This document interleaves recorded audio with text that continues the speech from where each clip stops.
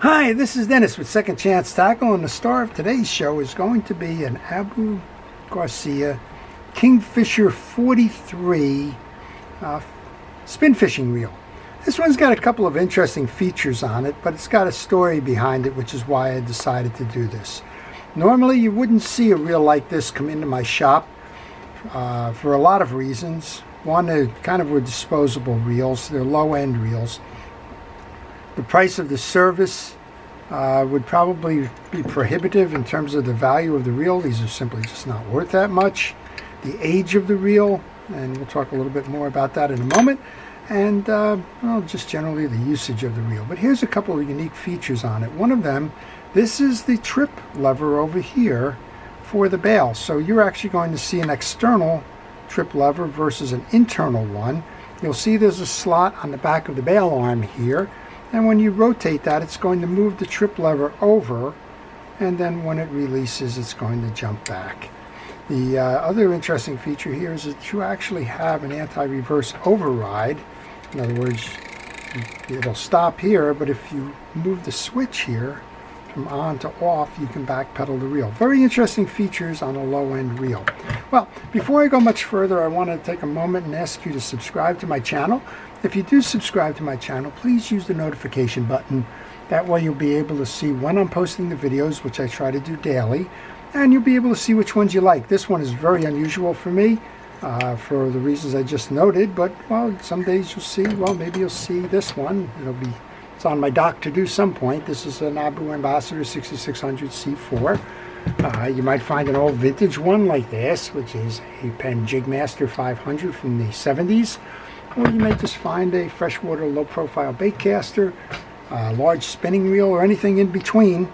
It depends on what shows up in my shop. So here's the story on this one. A fellow that I know, good friends with, dropped it off. He said, I know you don't normally work on these. Would you like to have this reel to do for a video? Well, who am I to say no, right? There might be somebody out there who has this reel, who wants to see it, how it's serviced. Why not, right? If I have a spare moment, well, I do them for videos, not just for fun and profit, if you will. So, a little bit of a story on Garcia and ABU Garcia. Garcia was founded by Charles Garcia in the 1940s. He was an import-export agent in New York City, and he basically was working on, well, silkworm gut, which was for suturing. And he sent some representatives over to France. One of those representatives, which was his partner's son, well, they brought back some fishing reels made by Mitchell. And they were such a success and a hit here that Garcia went back there and negotiated the distribution rights for Mitchell in the U.S. And, well, you saw all of the ones, all the Mitchells that were marketed here were marketed under Mitchell Garcia, or Garcia Mitchell. And Garcia never made a reel. Garcia was simply a sporting goods, it turns out, he went away from sutures, became a sporting goods distributor rather than the manufacturer. So he never made a reel, or Garcia never made a reel. How did ABU Garcia come in? Well, ABU Garcia came in because ABU wanted distribution of their round bait casters. That's why this one has been sitting on my desk now. It's not the one. But in the 1940s, late 1940s, post-war, they were looking for a U.S. distributor. You'll see it says ABU Garcia there. We'll get there in a moment. But in the late 1940s, they wanted a distributor. When ABU started making spinning reels, they couldn't use Garcia for the distributor because Garcia had the exclusive distribution with Mitchell. But they did use Garcia to distribute their round bait casters. So that's why you see ABU Garcia on that. Well, there's some reels out there that you see that just say Garcia. Now, this is an ABU Garcia Kingfisher, but some of these you'll see will just say Garcia Kingfisher. Well, those were reels that were made by neither ABU or Mitchell. They were made for Garcia by another company, and many of those, well, probably the Kingfisher series were made in Korea, and those were reels that Garcia independently contracted for. Well, how did all of that happen? In 1978, Garcia discontinued its relationship with Mitchell. Garcia had financial problems, basically went bankrupt. When they discontinued their relationship with Mitchell, they did, for a period of time, make reels that were simply branded as Garcia. And when you see those, that was, they almost looked like Mitchell's. They were 3000 series instead of 300, but very much mimicked the Mitchells that they had stopped distributing. Right? Well, from 78 to about 80 or 81, they kind of floundered, didn't do well. And in 1980, I think it was 1980, ABU bought Garcia. Just the distributor basically bought the name, and that's when you see a reel like this, the Kingfisher, which was a Garcia brand not made by ABU or Mitchell, have the ABU tag on it, because in the 80s ABU owned the brand and changed it over to ABU Garcia. Well, I think this probably tells that story, right? Because if I look, it says made in Korea, and what's on the sole plate? 82-0. My guess, and it would be a guess, is this reel was made in 1982. This was the first version of the reel, made in Korea. And it's amazing what you can get when a friend hands you a reel and says, I thought maybe you would like to do a video on it. So let's do the regular video. Let's show you how it's made. We already pointed out two unique features, the exterior bail trip and the override. I'm kind of curious to see how that override works. We're going to take off our exterior pieces. As we do that, I want to encourage you to ask questions. If you have a question about this reel history, maybe the reel itself, maybe you own one of these things, whatever, if you leave that in the comment section, I'll try and answer it for you. You can see it's a low quality reel. That metal washer in the drag stack is rusted down. I didn't test it, but we probably don't have much of a drag stack there. My guess is we're going to have a Teflon washer under there, but we'll get to that in a moment. This does not have a rotor nut, which means it's held on by a clip inside the main casing. So we'll get to that in a moment. Let's remove the handle. That screws off in a clockwise manner. And then there's 3 case screws here. Now these case screws can be taken off with a Phillips head screwdriver, or it can be taken off with a flat blade, whatever works for you. I'm going to take these off and I'm going to lay them on my table. And interestingly, this has all of the characteristics of a Korean-made reel, including that silver body and the paint that bubbles. And it's just, if you find a Daiwa from the time made in Korea, certainly if you find a Pen 100 series, if it was made in Korea, or the ones in Japan for that matter, the Ryobi series and the like, the paint seemed to be the downfall of all of them.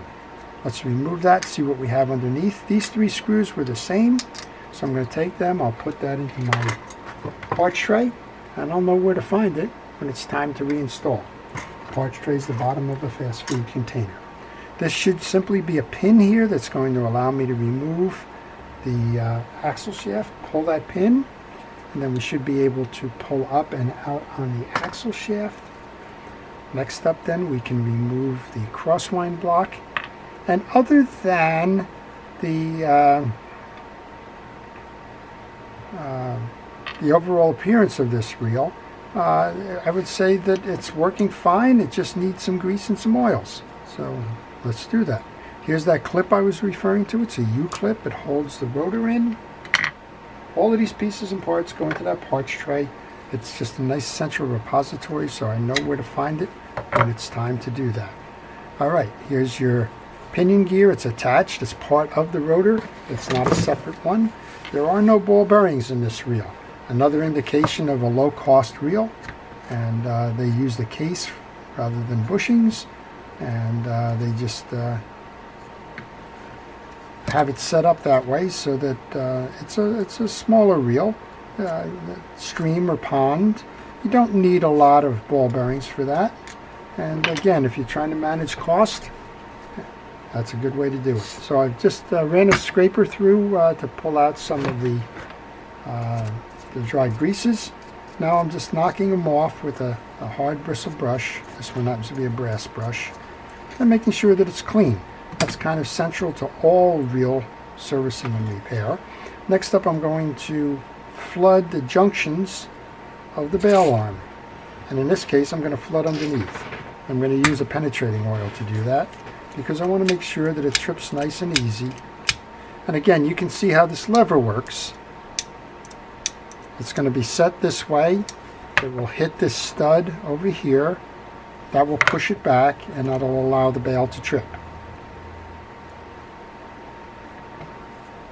I can't do it by hand strength, but trust me, that will work. Oh, there we go. All right, I can do it by hand strength. And then this is another indication that the reel is a rather less expensive reel. You have rust on the bail wire. Somebody had just asked me about that. What can you do? You can smile. That's all you can do with this. And you probably won't even find, if this was 1982, you won't find a replacement bail wire for it. I doubt if you could find a replacement bail wire for this in 1983. Most of these low-end reels do not have parts or service support to them. All right, let's push the main gear out then. When you do that, please make sure that you take this anti-reverse dog and you have it in the off position, conveniently labeled off here. If you have it in, there's a chance that it'll get stuck on this click side of the main gear, and if it gets stuck, you're going to pop the spring, and if you pop the spring, you're going to have to figure out where it goes and how it goes, and well, why, if you can avoid that by just simply backing off the switch. Alright, we're just going to do a little bit of scraping here first. You can see that there is no ball bearing back there, that it's simply a case that's been reinforced and acting as a bushing. Flood it, and then I'm going to use a cotton swab to do the rest of the cleanup. That cleaned up nicely. There's not much to mess with there. And then I want to grab my fishing reel oil. The oil that I use is Penn Precision Reel Oil. I use it in a little oiler just because it's convenient to me. I'm just noticing I got a little bit more dirt here. So let's get that out while we can. Alright, here's your main gear. I'm going to do the same thing here. There's a little bit of dried grease onto the face of the main gear. So we're going to do the same thing. A little bit of penetrating oil to break it up. Grab your cotton swab and then grab your brush. You can use a toothbrush for this if you like. But clean out those channels in the teeth, because if it's holding the crease, it's going to be like hitting a speed bump on a road. You'll just get an uneven performance to it. Alright, check all the teeth that way, check the teeth this way as points. Check the back, make sure that's all clean, and then re-grease. And I'm using Penn Precision Reel Grease for this. That's the blue grease. I guess I can do that now. Penn or Pure Fishing owns Penn. It also owns ABU Garcia. So I guess they're family members. Alright, and let's just get some grease onto the main shaft here. And we can go reinstall. And put that back in. You have to put that back in before you can put the rotor on.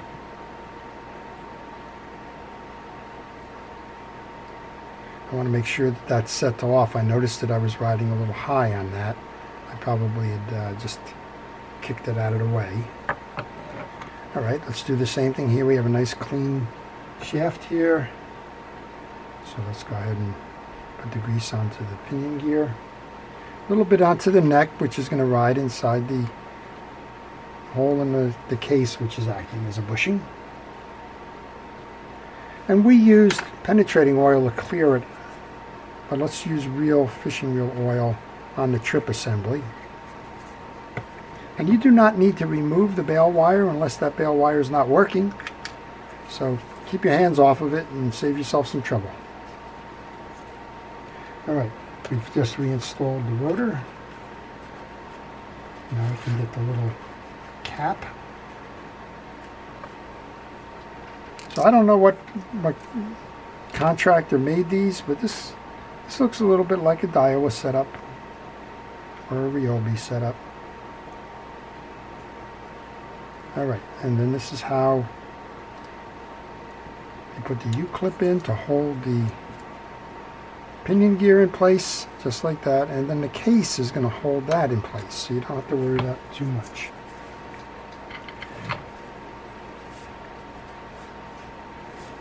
We're going to clean up our crosswind block next. And I believe as I did it, it was set this way, but we're going to have to test that. Now this is where you should take pictures. I'm taking pictures. If I really get stuck, I'm going to go back and figure out that I have it upside down. I'm going to guess on this one. We're going to put that tag on the down side. But this is not a symmetrical block. And it could, if you mount it the one way and it's wrong, it's going to bump into something. So before we go too much further, it's a simple changeover. So let's get a little bit of grease onto the shaft. You don't want to put too much on there because the shaft is going to get it's just going to scrape off. It's held tightly in there.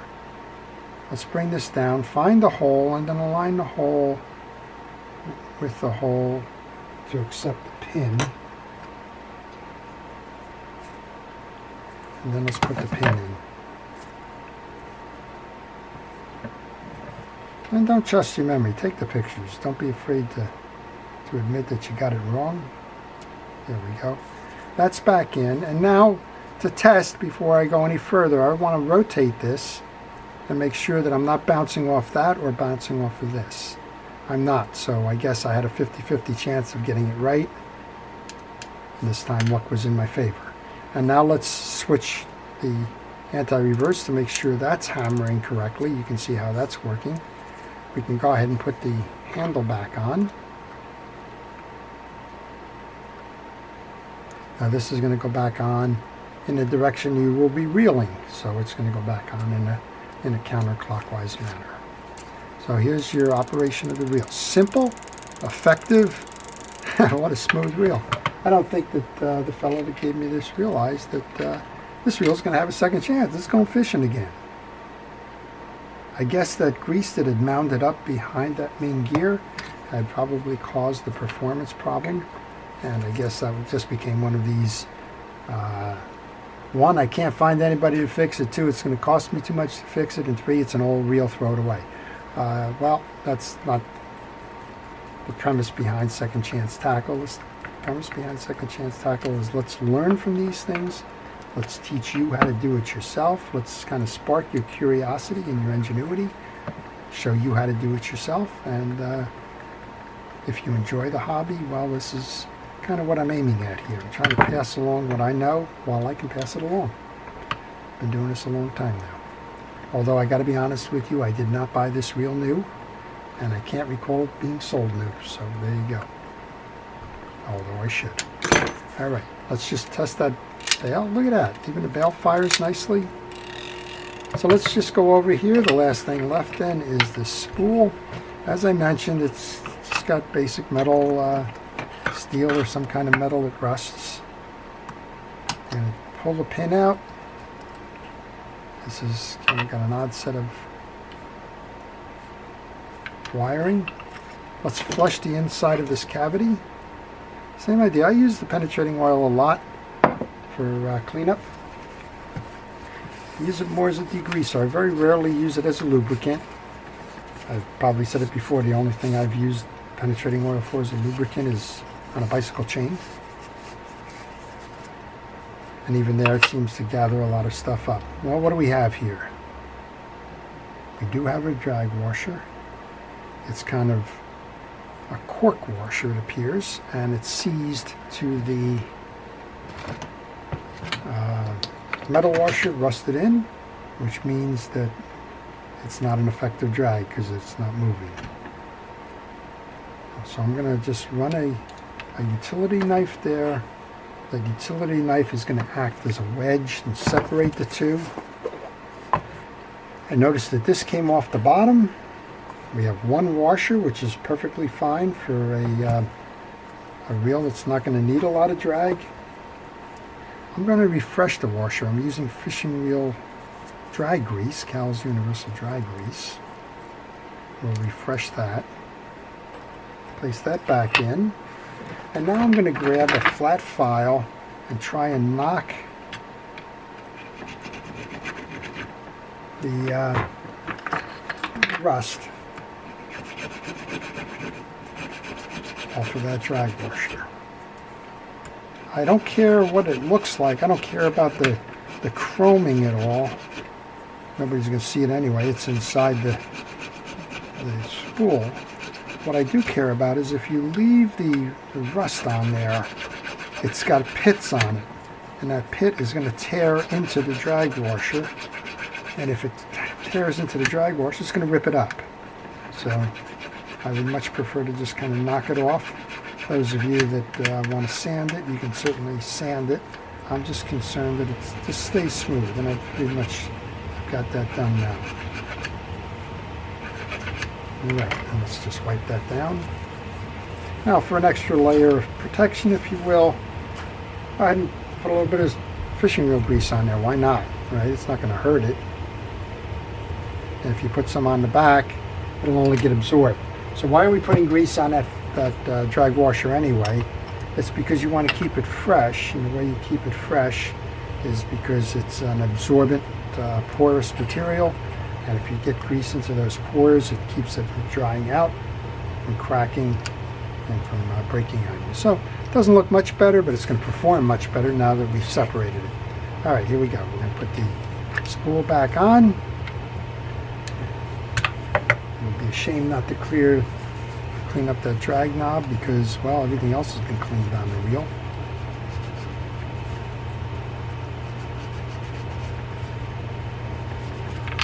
There you go. All right, let's put the button back on. What a fun little reel. I'm going to give it back to the fellow who gave it to me. Let him decide what to do with it. Right now we don't have a drag.